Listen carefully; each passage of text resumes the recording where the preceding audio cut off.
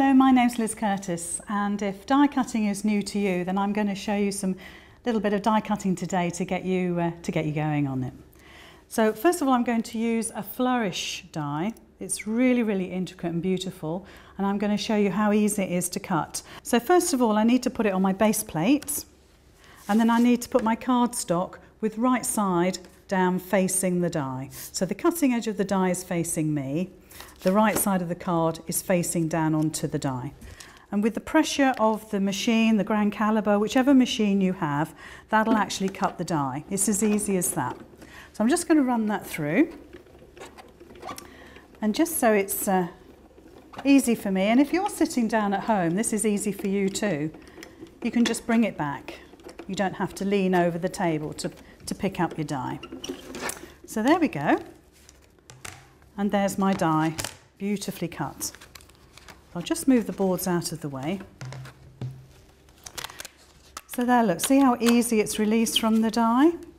Then all we need to do now is use a pokey tool to actually release it. Now on the back of the dies, they have little release holes. Some of them are for the waste pieces and some are to actually release the die cut from the die.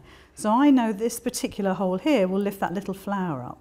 So all I'm going to do is lift that little piece up and then just pull it away from the actual die. So you can see how beautifully it just falls away. Sometimes you can do a little tap, so you could tap that flat side down onto your worktop and that will release the die and the little pieces as well. So we've got some pieces actually left in the die there. So using the actual little pokey tool, we can actually poke those out and keep our dies nice and tidy and clean and ready for the next time we use them. So just bring those out. And sometimes the little pieces that are waste, you can actually use on other projects, especially some of the lovely flourishy ones. And we'll just pop those to one side. And there we have a lovely clean die. So here's the actual die cut. And I've actually cut this out of white textured cardstock. It's about maybe 250 GSM cardstock, so it's about average. It'll go up to 300, 350, and it'll go down to 120 beautifully, and it'll still hold the shape of the die cut. Really super. So look at that. Absolutely gorgeous. Very intricate.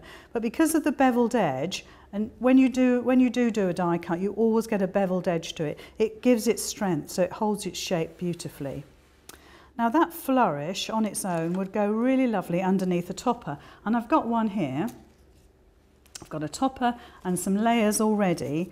So if we can assume that we're going to layer that on top of there, I've got a beautiful little topper. We'll pop that to the side.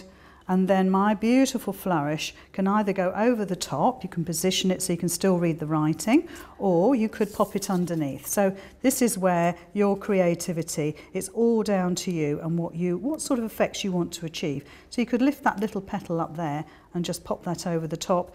Even there you could have that little swirl coming in over the top of your topper there, and that just gives it a lovely finishing touch.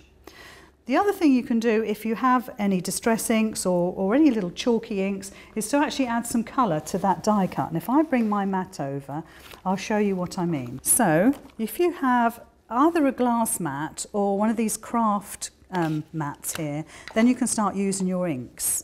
Now I've got a beautiful light pink here, and what you can do is just pick up the colour of the ink and pop it onto just perhaps the petal part, if you wish. You could also use your marker pens, your crayons, even your aqua pens would be fine using this, as long as you don't saturate the card. So there we go, you can see it just gives a lovely little finishing touch, just adds a little bit more dimension to your die cut. And there the die is now coming alive because you're adding a little bit of interest, a little bit of inking. And you could leave it at that, that's all it needs. But there's something else we can do with this die cut. We can actually make this into a beautiful background. And I'll show you exactly what I mean. So I'll pop that one to one side.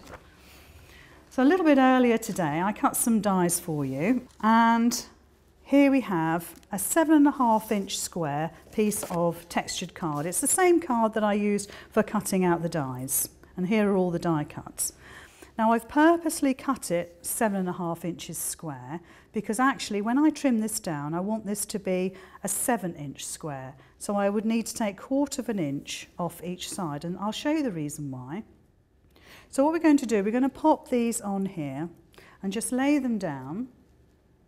So I've cut, I think there's 5. You could have 6, 7, however many you wish, and you need to just fill the area up with your die cuts. Bearing in mind you're going to have a topper going over the top of this, so you don't need to perhaps concentrate so much on the middle of your cardstock, but just perhaps the outside edges. I'll just pop that one there. And that actually now makes the base to our background. So you can see how that's going to work. Now, what I would do now is that I'd use my all-purpose glue, and I would actually stick all those down, and that would create a lovely, lovely flat background.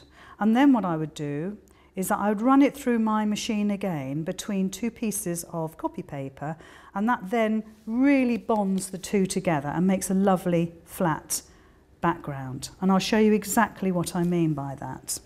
So I'll pop this one to one side and bring in the one that I made earlier. And here we are. So you can see I've actually added more. There's 1, 2, 3, 4, 5, 6, 7 die cuts here, and that's made the most beautiful background. You can see how well it works. So that we could leave it at that with just the white, but I think we're going to be colouring this in pink just to bring everything together. So what I need to do now is actually trim round the edges of this to make this 7.25, and because everything is actually cut to size, we've got the flourishes going over the edge, then by trimming this away we have a lovely, lovely neat edge. So I'll do that now with my scissors. Ideally you could use a guillotine, you could use a paper trimmer, whatever you have to hand.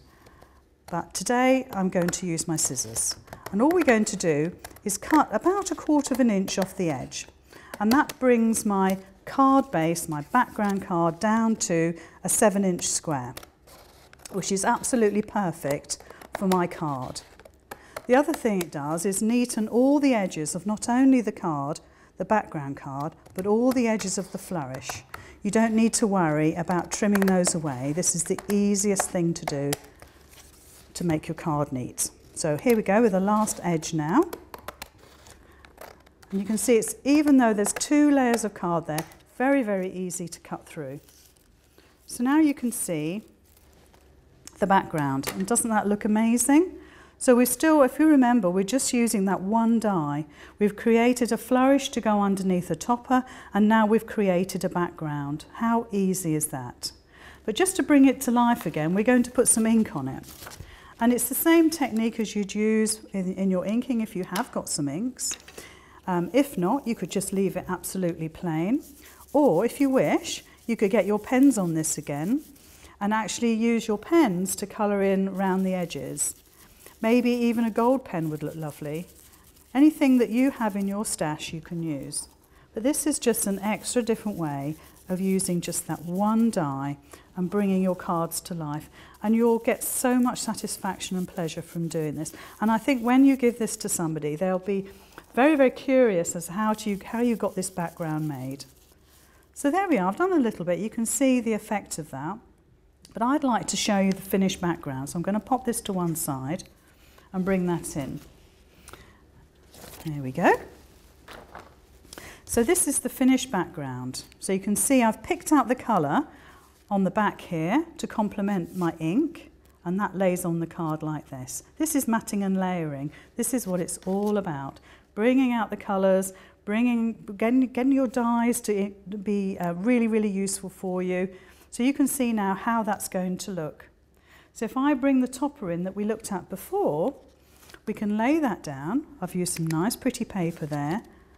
There's the matching layer there, and there's my sentiment. I'm just offsetting that because I'm going to use that flourish that we had earlier on, and I think I rather liked it how we had it before, where the little curly bit, the flourishy part, just kiss cut the edge of the topper. So I'm just going to pop that in there like that. So that one goes over the top like that.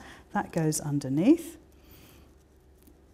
And there it all lays together beautifully. Isn't that gorgeous? And just to finish it off, we've got a bow. So that brings everything together. So just to summarise, I used a beautiful Flourish die, just the one die. And from that we created a beautiful embellishment to go underneath my topper. I'll turn that around so you can see. That's what we made earlier, just that beautiful flourish there. So what I did then was I made a background and I cut 7 of those flourishes and attached them to my card base. A little bit of ink just to bring out the colour of all the design, so it brings it all together. And when we put all those elements together, so there's our matting and layering, there's our topper, there we go. And we always have to have a bow to finish it off. So one die cut, that's all you need to make that beautiful card.